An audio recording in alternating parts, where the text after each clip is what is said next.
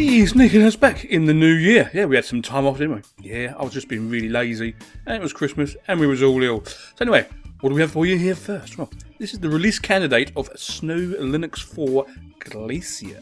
Yes, Glacier. Yeah, a bit cold, a bit snowy. Yeah, you know what I mean. As you can see, we installed it here.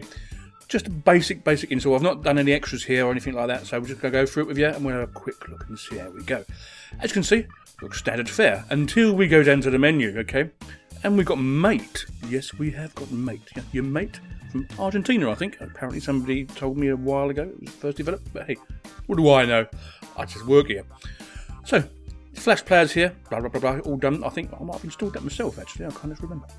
You get your appearance, archive manager, all the usual stuff, accessories, yeah, we're all here, blah, blah, blah, blah. I'm not going to go too much into this one because it's just a release candidate.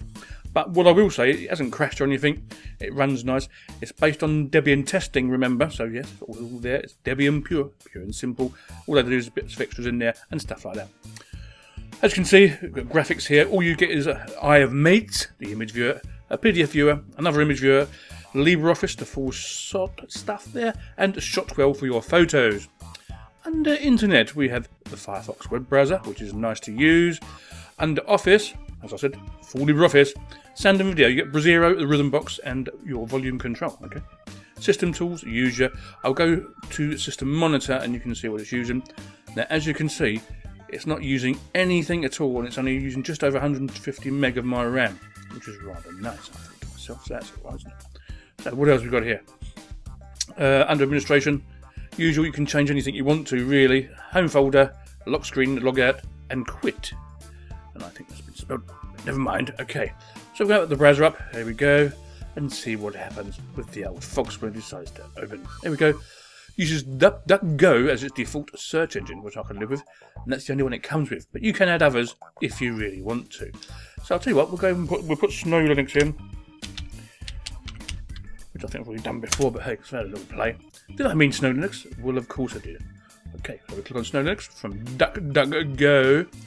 And here we are at their main page, okay? Got quite a few ads on it as well, by the way. Like that one. I'm going to cross that up. I'll do that.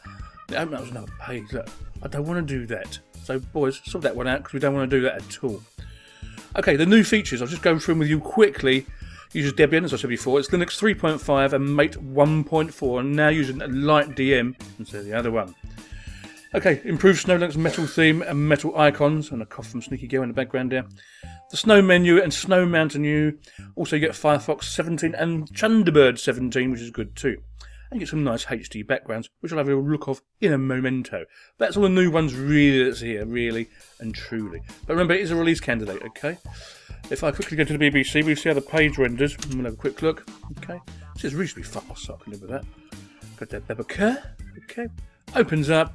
There you go, there's the news, renders okay, I like it, nice, super, okay, that's enough of that.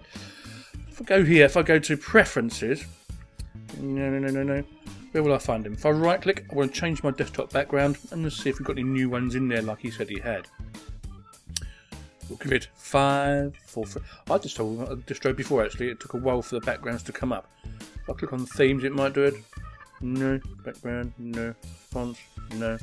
You don't want to play a game with me at the moment, does it? Look. Ah. A little bit of a lag there. Okay. Oh, there's some nice desktop backgrounds. I wonder where they're stolen from. Not really, no. Not really. Okay. So we'll change the desktop background just for a new one. We'll go for that one for now. That's rather nice, isn't it? I don't mind that one at all. So yeah. Using Mate in Snowlinux is quite easy, really. I mean, if you're used to Mate, you'll know what we're looking at and stuff like that. It runs okay, yeah, I reckon really like it. And if you want to use a Debian-based distro, it's a little bit different, but not too much. It may be the one for you. But apart from that, I can't recommend anything more about it because I really need to see a bit more in the workings of it. But it is stable, so that's really the main thing. Yeah. Am I going to rate it? Release candidate? No, I'm not going to bother rating it. And it's a new year as well, so it gives everybody a little break, doesn't it? Anyway. That's Snowlinux 4 Glacier, release candidate. Sneeky Linux, and the sneaky kids all ill. Out. I'll see you later. Bye bye.